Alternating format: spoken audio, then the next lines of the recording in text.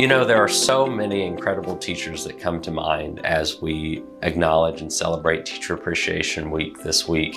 But one teacher who stands out to me in particular is Mrs. Phyllis Stewart, my 5th grade teacher.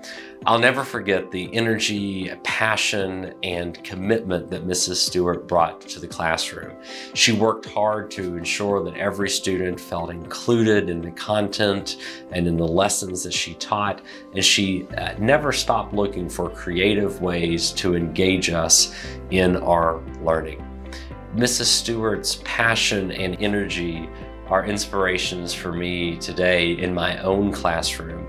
In fact, Mrs. Stewart remains a valuable mentor and partner to me in my own educational journey as I remain in contact with her to this day.